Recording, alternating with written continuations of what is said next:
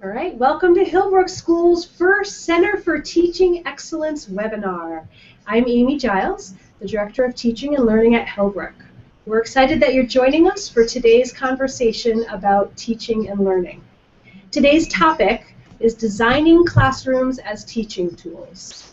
We're excited to be joined by Signo Uddenberg, the manager of the Innovation Studio at the design firm MKThink in San Francisco. Signo will share his thoughts about how space impacts human behavior and how schools are approaching the redesign of classrooms and other learning spaces. Hillbrook teachers will then share specific changes they have made to their classrooms and how those changes have impacted the student learning experience. So we've planned a 30-minute presentation, and we invite you to share your comments and questions in the text box alongside the video. At 3:45, we'll start answering questions from the audience.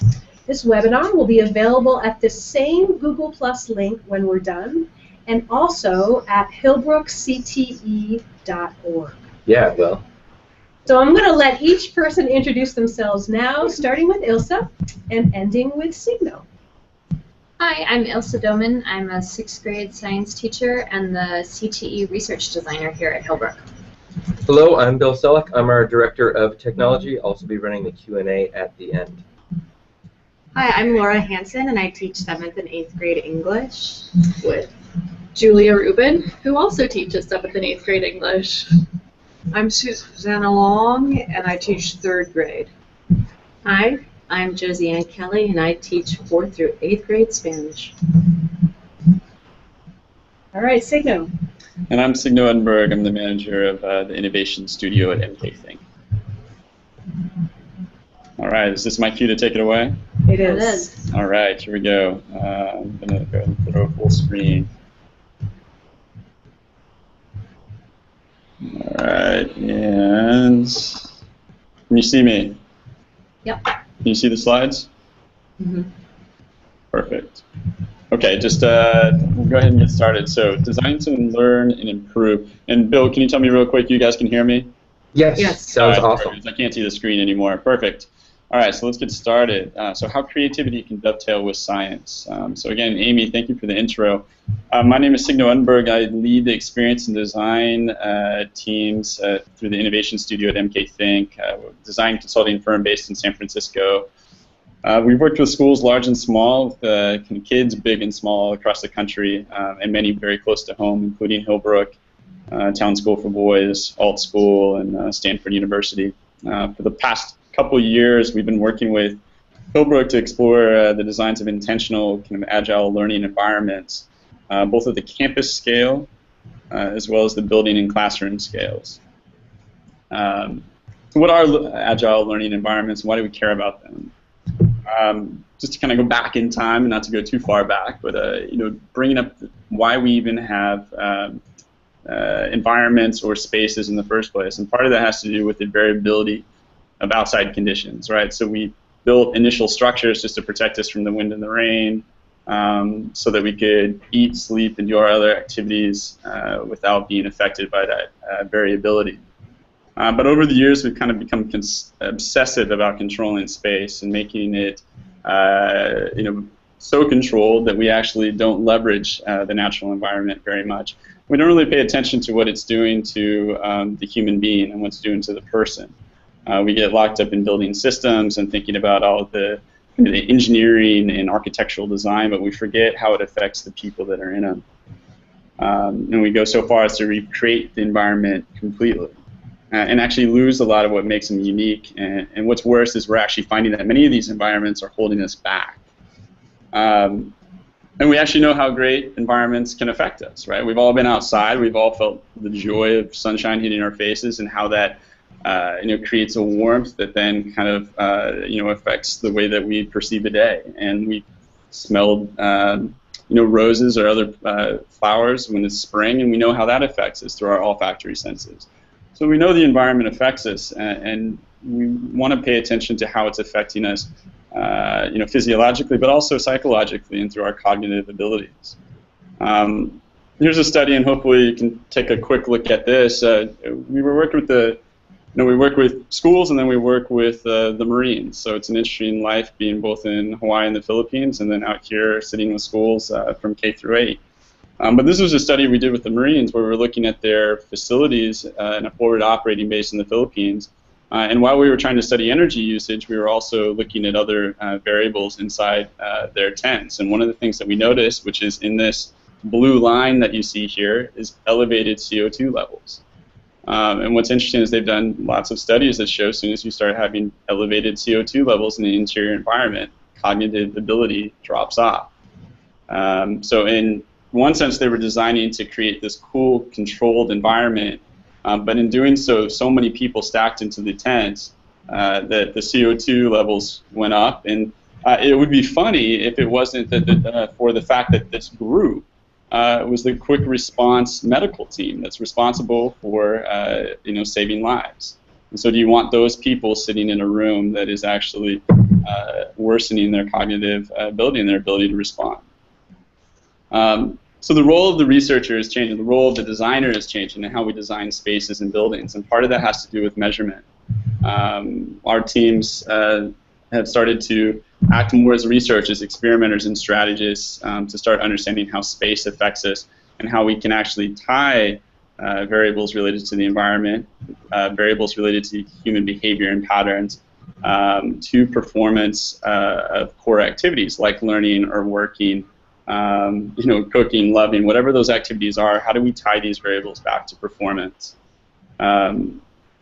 We take this information and we start to analyze it, and we try to use this basis of data as a platform for creativity. What is actually happening? What are we predicting is going to happen? And how do we learn from it and get smarter about the environments we are creating?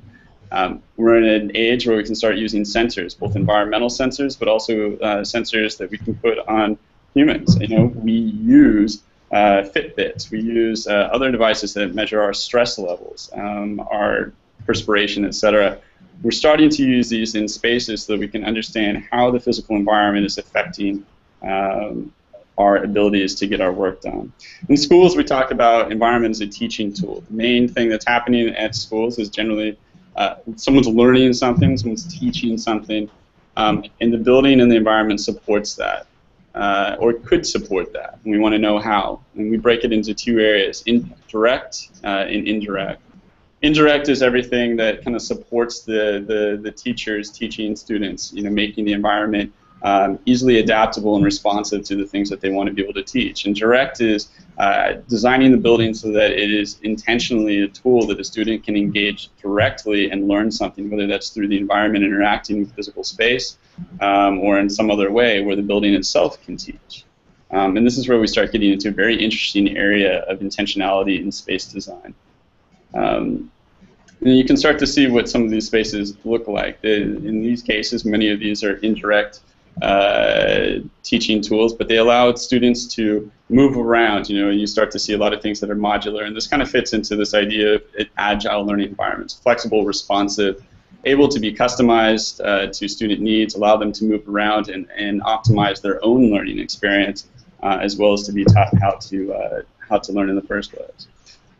So you can start to see how some of these environments take on kind of a different look. It's a creative look, but it's responsive to students' and teachers' needs. And you can really end up with some amazing spaces. So this is all kind of great and it's exciting, but how do you get there and how do you start? And part of it is starting with simple moves that invite intentionality into the design of space.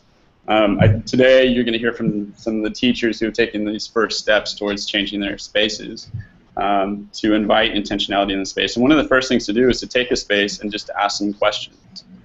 What's happening and what's measurable? How often are things being used? How are they being moved around? And we use these as proxies to understand, are the things that we're designing and putting in the space even being used in the first place? And then we start to tie it to, okay, so it's being used X amount of time or in X number of ways, and what is the performance on tests? What's the performance on engagement or other metrics that you might use for learning? So this is kind of the future of space design and intentionality, both broadly, but then within learning.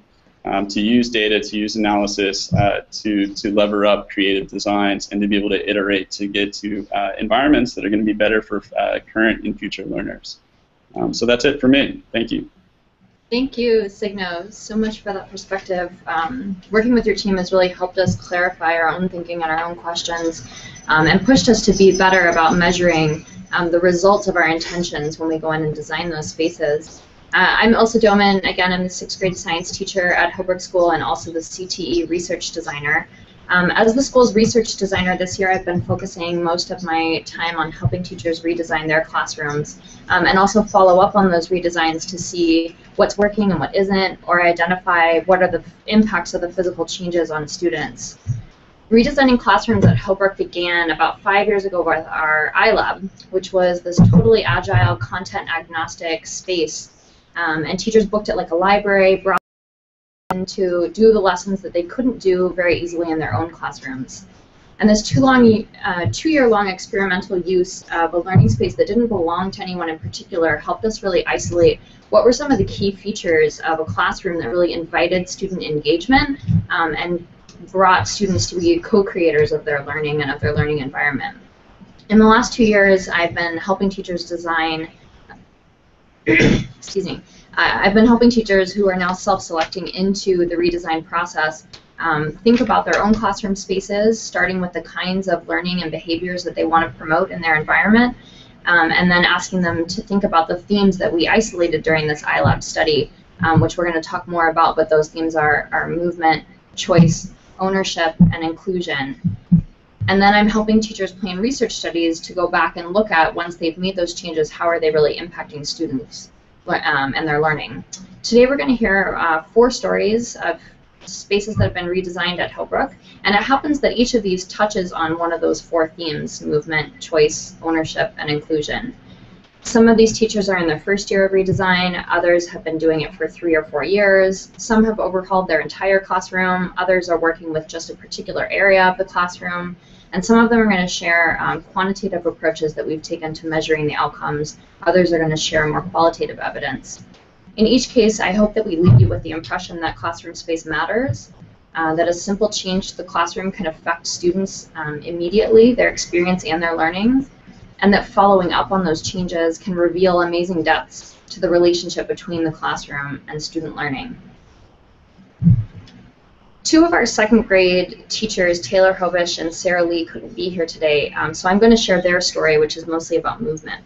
In 2nd grade this year, the teachers brought in new seating options, which included beanbag chairs, 2 types of still stools, and 1 wiggle stool, which has a concave bottom and allows students to pivot around while they're sitting. The teachers observed a really strong reaction in the students to these stool choices and the variety that was in the classroom. And they found that the new wiggle stools were more popular than they were expecting, and there were a lot of students who wanted to use them all the time.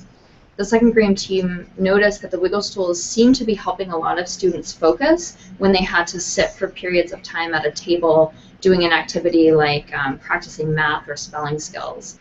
So in December, they came to me and asked them to help them design a study to see, were the wiggle stools actually impacting students' ability to do their work in a measurable way? So we designed a study to compare the students' work in these 2 types of stools, and we had all the 2nd graders working on a mental math worksheet for 5 minutes, trying to complete as many problems as correctly as they could in that sitting.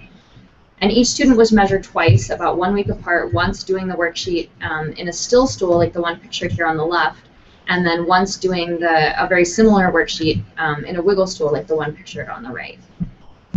And what we found was that when students sat in wiggle stools, they completed statistically significantly more problems in 5 minutes than when they sat in the still stools.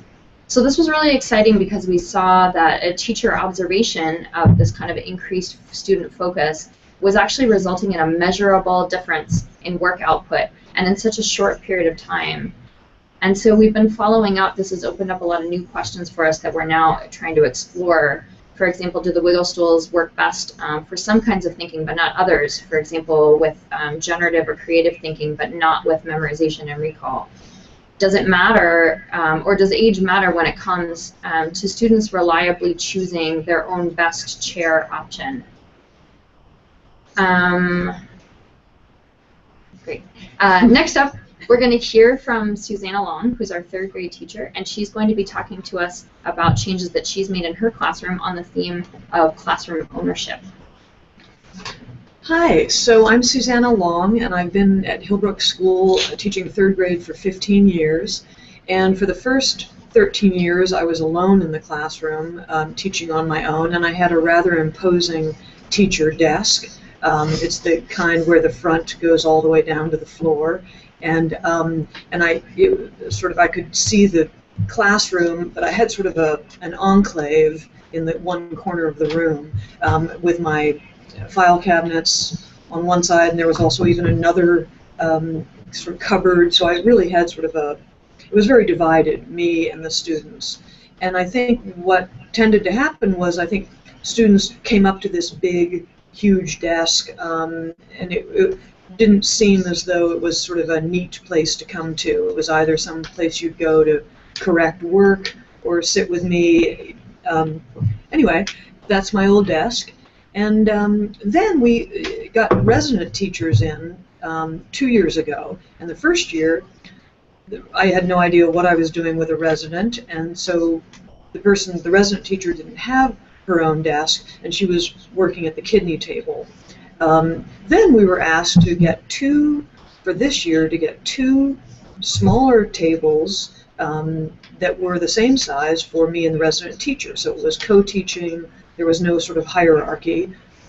And so this year, Matt and I have 2 very slim tables. They don't really even have the bottom part that's imposing, and they're not much larger than the student desks. And what's neat is they're up against the wall. So really they're just other furniture, but it's not imposing, and it's less divided. It's just part of the room. Kids walk by all the time. They get a pencil, they get a Post-it. There are supplies on those desks. And if you're coming to work with either teacher, you can sit in the other spinny chair, teacher chair. So there's not as much of a division or a sense of hierarchy in the room. So even though it started as just a furniture change, it seems as though the impact is less of a hierarchy in the room. Awesome. Thanks, Susanna. Sure. Next up, we're going to hear from Josie-Ann Kelly, and she'll be speaking a little bit about student choice. Hi, Elsa. I'm Josie-Ann Kelly, and I teach 4th through 8th grade Spanish. I've been teaching here at Hillbrook for 16 years now. And my story is that for the last couple of years, or actually for quite a few years, my classroom had huge, heavy tables, about 10 or 11 of them, hard plastic bucket chairs, and a very small whiteboard. So there was not a lot of mobility, ways to move the tables. They were just heavy, and to move them really didn't give us a lot of space. So we didn't have a lot of options. So that really didn't motivate me to change my curriculum up because it just wasn't much to do. So the setup of the room was very static. So then this year they said, oh, did you want to look into changing your classroom? And I thought, aha. So this could be an opportunity for me to not only change the classroom, but also re-energize my sense of teaching and recharge my batteries, which were kind of getting a little low there. So I got, as you can see here, new flip-top, smaller whiteboard tables. I have the same amount, but they're smaller. I changed my seating from big bucket blue chairs to now chairs where there's more options as far as the way the students can sit. So they can sit kind of sideways. They can sit any way they'd like in any comfort. And there's even a way to kind of bend yourself, you know, push it back a little bit. So they're definitely much more comfortable. I also got a ripple chair, as you can see in the back there. So that's an option. 5 huge bean bags, which you can see there in the back as well. I have whiteboards now across from almost floor to ceiling from on the back wall there that you can see there too. So no more small white one. And I also have, what was I going to say? Oh, forgetting now. Oh, lighting. I have much better lighting now as well. So it's kind of more of a full spectrum. So I was given that carte blanche, and this is what I did. And my batteries have been, I can say, recharged. It's given the kids more options. I'm giving the kids more options, so I'm being more flexible in my planning. I've given the kids the choice to sit where they want during tests, and they seem to be enjoying that. Some have chosen to sit in beanbags, some have chosen to sit in the ripple chair, some still choose the desk. But I think with that choice, it's made them more comfortable. Anytime you go into a test situation, kids are, already that's anxiety. So I think with this choice, kids can relax a little bit more. So that's what I've been noticing. Just options have provided a lot more comfort and, ease in the classroom. Thank you. Thanks, Josiane. We're now going to hear from Laura Hansen and Julia Rubin, who teach 7th and 8th grade English here at Hillbrook, and they'll be talking a little bit about the changes they've made to their classroom in the last few years and how these have brought more student ideas to the surface and included more student ideas in the lessons and discussions. Yeah, so I'm Julia Rubin, teaching. I've been here at Hillbrook School for 4 years, and for the past 2 years have been teaching with Laura Hansen. Me, and this is my 2nd year. I'm a resident teacher at Hillbrook. And 2 years ago was when we started making changes to the 7th, 8th English classroom. Just to provide a little background, the English classroom previous to these changes had tables that didn't have a writable surface, not on wheels, and the whiteboard space was really limited.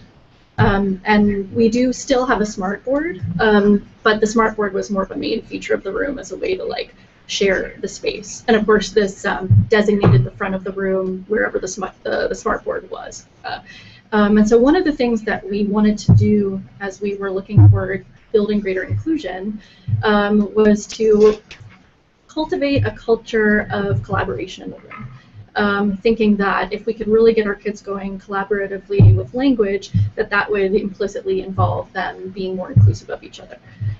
So the physical changes that manifested from those decisions were to have a huge whiteboard wall in the back, which reoriented where the front of the room could be, which seemed really a cool thing to work on. We got writable surfaces on the desks. The desks were on wheels, 2 more whiteboards in the front of the room, and we also got a bunch of pillows for our window seat on the side, and a couch, which it's amazing what a couch can do in a classroom. I would say that is the #1 culture-changing element, probably the couch. You guys have norms and everything, right? We have to have norms for the couch. We have lots of space norms. It's 3 kids can be on the couch, but then 4 if there's small 7th graders. They came up with all the norms themselves. And we think that the overarching theme of our space change is collaboration, and the biggest thing we've noticed is the kids' level of comfort in the room. Comfort has made a significant change in the way they collaborate with each other. So that the kids feel differently in your space when you walk into the room and they're sitting at your desk. And that is a daily occurrence for us. It'll be study hall, or we'll be kind of roving around, and they'll just be a kid at either the main teacher desk or the side desk, which Laura and I kind of share. And they'll just set themselves up there at their computers and be working away. They also, as they're working on their writing, something we do a lot of, it's become a convention for them to use the writable surfaces on their own. It's not actually always integrated into our lesson plans. It's more okay, we're going to be working with you on your writing. We're at this stage in the essay writing process, and they will work on the spaces, whether it be the back wall or the tables, as their own tool that they've become fluent in using, which has been a cool manifestation of the collaborative element in the room.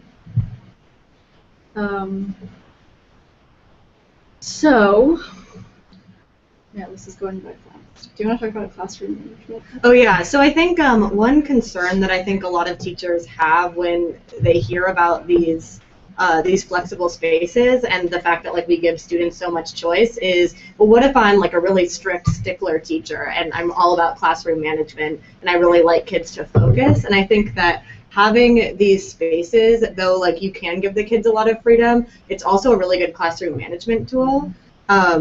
it's really easy to, if a kid is having trouble focusing on writing, to kind of move a desk into the corner and put a rolling whiteboard in front so that kid has his or her own space to write in and then stops being distracted. It's also easy to check for engagement and understanding.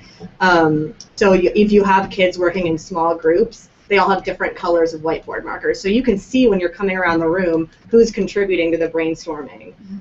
Whether if all the writing is red and there's a kid with a red pen, you know that maybe like it's time to encourage the other kid to participate. And it's also easy to say when you can see a kid's work and when they can see each other's work, there's much more pressure to kind of, but it's good pressure to be engaged and be participating and be contributing to the space and like making your mark literally on the tables or the wall. And also it's good to see, when I start to see, I always say like if I see a drawing of a dog, it's time to move on in the lesson. You can check for engagement really easily. If you see the kids starting to doodle or like write on each other's desks, like you're weird, no you're weird, it's like it's time to like move to the next thing or like change what you're saying because they're either not getting it or they've got it and they're ready to go. Yeah. That's our space, we like it. Awesome. Cool. So if you have questions, feel free to either tweet at them. We are at Hillbrook School. It's a really creative name, I think. Or you can just use a Q&A feature inside of Google+. So I see we have a few. Figure we can just go in order. This one's from Nicholas Cole Farrell. Hello, Nicholas. Hi. I'm looking at him as though he's here. You're not here, but you're on the internets. General question for all. What's been the biggest challenge in transitioning to your specific Agile learning environment? Well, I think for me, this is Josiane. I think for me the biggest challenge was trying to, I was thinking I had to really make my curriculum, every lesson revolve around using the space, using my whiteboard tables, using my back wall, and what I realized is I didn't have to. I could just take baby steps, and I was comfortable with that, and took that pressure off myself. But I think it was more the pressure that I put on myself. It was never put on me by anyone else more than myself. That now that I have this space, now I've got to do so much with it, and every lesson has to involve it, and that was just way too much. So take that off and just take the baby steps, and every couple of lessons maybe incorporate it, so that would ease into the situation. So actually, our office, I don't know if we call it reimagined, but it's definitely more collaborative. We don't have big desks. People are invited to come and take a look and work and hang out and do whatever. But the problem's actually been then when people are working in my room and I need to hop on a hangout or a phone call, where do I go? So now we're looking at other places around campus because I want my office to be more collaborative. But then what do you do after that? So it's been an interesting problem. It's also been an interesting transition to learn that it's not actually about how the teachers use the space, it's about the way students use the space. So like you can write into, and we do this, we like write in certain activities, like involving the space into the lesson plans. But the more interesting data that we can be kind of like collecting between us is the things that the kids are doing in the space that we then feed back into how we teach. Because that's fully adapted to their needs.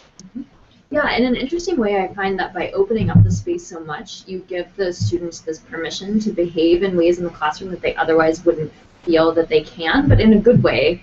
And so you see these things, like you see the cat on the desk, you see them in my class stand up and start rolling, doing like the log challenge, trying to stand on the cylindrical desk chair faced sideways.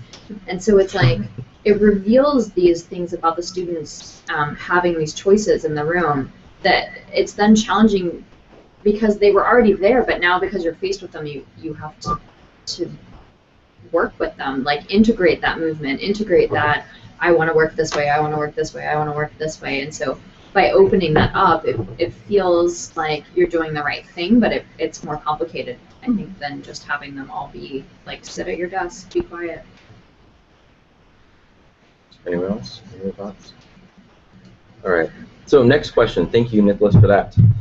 From Jason Mickelson, how do teachers record and/or archive information written on the whiteboard tables and walls from class to class. The feeling the internet is involved, also a feeling that technology might be a part of that. So we have enough space that if we're going to do something where they're writing on the walls and they need to keep it for multiple days, we can have like different whiteboards for different groups or different classes on the walls, not on the tables. We need to erase those because they'll like put their white elbows in them and it just gets bad. But often you'll see kids taking a picture of their work with their iPad, and they can like drop those pictures into their notes. So sometimes they'll both like take their own notes on what's going on, and then they'll take a picture of what the teacher is writing on the board. And then like drop that into their notes, so they have like both of those things, and they're not just like parroting back, writing exactly what we're writing. They're like taking their own notes too. Mm-hmm. That's a good combo. I know that Evernote and Google Drive have what's it called? Identification of text, OCR, text identification, so that you can actually take a picture of your whiteboard and then search for those words in the image, and it'll show up in your Google Drive result or in your Evernote result. So the future is now, guys. And actually, I'll just weigh in as well from an observation point of view. One of the ones, so Stanford D School also kind of works on the same problem. How do you create a creative environment where everyone can flare and generate a lot of material, but be able to come back to it project after project and actually keep it for an entire quarter if necessary. And what they had done is they had basically jerry-rigged whiteboards into smaller kind of half-size whiteboards that students could own and carry around for a whole quarter, and then you stack them vertically so that they all take up a very small amount of space, and you pull them out, and there's hangers all over the walls where you can just hang it up and start again, and so that was the solution they had, and that's a solution that's very popular at the D School. It won't be right for everyone, but it's an interesting way of just kind of hacking your own solutions. And now, actually, I believe you can buy those, so you can just get 40 whiteboards, one for every student. Mm-hmm. Nice, that's awesome. Cool. All right. So next question is from Kate Lusson. Hello, Kate.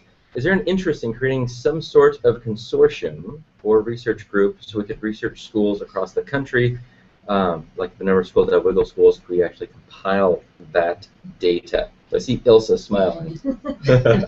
Yeah, we'd love to collaborate in our research. We are trying to build that up. We have collaborations this year just within our own school across grades.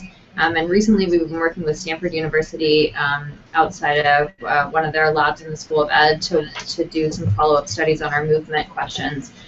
We do have a Google Plus community. You can find us on Google Plus under the title Reimagining Classrooms. And we have quite a few members there who are from outside of our school, outside of even the US, teachers who can then share questions. And we have not yet designed a study on that site, but that would be a place to find us and to find other people who would be interested in that kind of work. I think Edmodo, we have an Edmodo group. Do we still have that? Never mind. Yeah. I put that link, by the way, to that Google Plus community inside the Google Plus event page. It'll also be linked on hillbrookcte.org, so it should be pretty easy to find. All right. Thanks, Kate, for that question. Michael Toe asks us, what part did technology integration play into the process of designing your Agile learning spaces? Should I start that one off since I know about technology? Sure. So we didn't talk too much about what technology would be in the classrooms. It was mostly actually about furniture. And as the director of technology, I thought I would be pushing technology. But actually, the furniture seemed to have such a significant impact that technology wasn't really the focus, even for someone like me. But we are moving towards TVs and sometimes multiple displays. So, like Ilse, in the middle school science classroom, we actually have a couple different projectors. So depending on how the students and the focus is oriented, or if we want to have kind of directions on this part of the screen and then student examples over on this part of the screen, you can either hardwire or AirPlay via Apple TVs connect with it. So. Yeah, and I think a lot of ways, even though now we don't look that much at technology, or we haven't looked that much at technology in our redesigns in the past year, being a one-to-one iPad school and making that transition from having a desktop library where you go in and bring your class there, transitioning from that to being a one-to-one iPad school across the middle school and now increasingly in the lower grades as well, has really enabled us to do a lot of the furniture changes that we have. Because it's allowed us to really get work done outside, to say to the kids, you know, like, if you can work wherever you want, because now you have a device that has all of the resources and abilities to really actually be doing good work wherever you go and set your space up. That's actually the interesting part for me, is that for me, the story I hear is that it came out of the computer lab going away when we had iPads. So, all right, what do we do with the space? Let's have the iLab. Oh, hey, this furniture actually is amazing. What if we did this elsewhere? So it sprang from this disruptive thing called the iPad. Have you guys heard of that? You know the iPad? The iPad.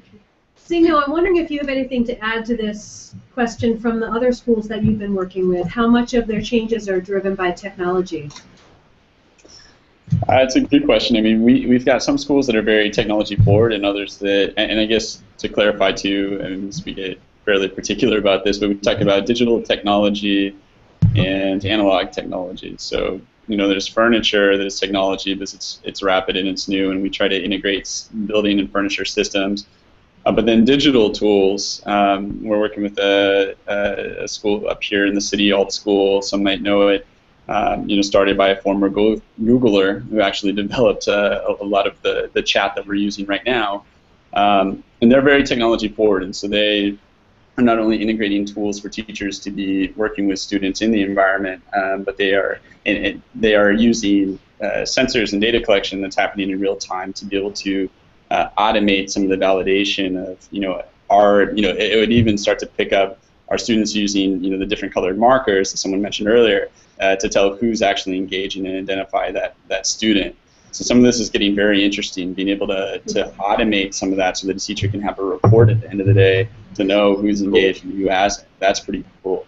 You know, and some of the other things are essential for them. You know, you get schools that are, you know, start to focus on smaller spaces, smaller environments, as opposed to larger square footages.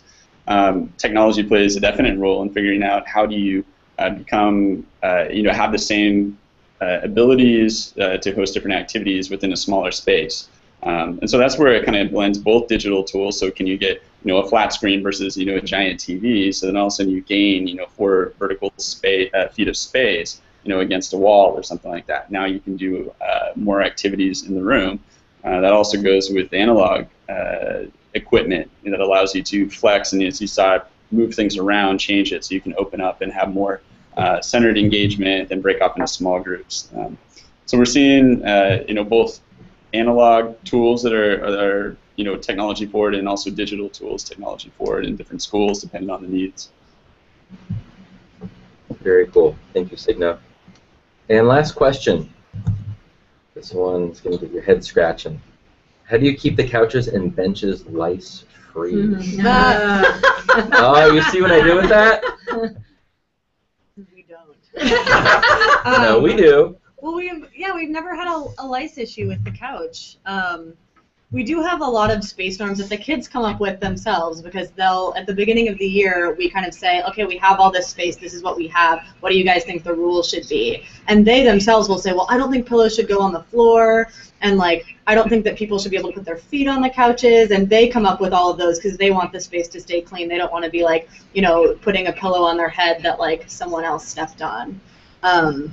So often, like, they will be the ones, and then if a kid is putting their feet up on the couch, another kid will be like, no, that's not the rule, like, ew, that's gross, like, put your feet down. So they kind of do their own policing of keeping the, with some exceptions, of keeping the couch, like, kind of like a clean place. We had an iPad screen shatter into the couch this week, but that was the worst thing that's happened. Yeah. But yeah, we haven't had a lice.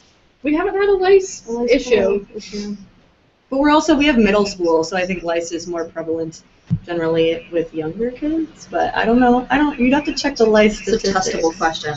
Yeah. So I do know we have Kay's doing some homework for us right now, so I have a flurry of texts. Actually, the American Association of Pediatrics has shown us that lice transfer on school furniture is very, very limited. And actually, Joe just texted me also and was like, there really isn't lice on couches. So I guess it's not that much of an issue. It needs, I guess, human scalps mostly. We should put our heads together except when there's lice. That's another really bad Susanna was telling me about. So yeah, Joe's saying lice cone transfer from hair to hair. So I'd recommend looking at the American Association of Pediatrics if you actually care more about lice than what we covered, but it hasn't been too much of an issue thus far. So, Katie, thank you for that question. So, and with that, we'll leave. Our goal is to get their head scratching, but this was not what I had in mind. All right. Well, thank you, Signo and Hillbrook teachers, for your participation today. This has been a really great conversation.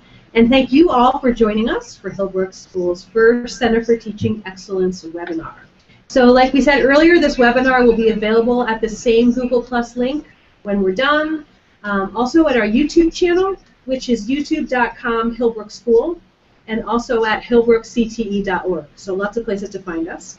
And if you like what you heard today and you want more, join us for future webinars. You can keep track of our upcoming topics on the CTE website, hillbrookcte.org. So thank you for joining us.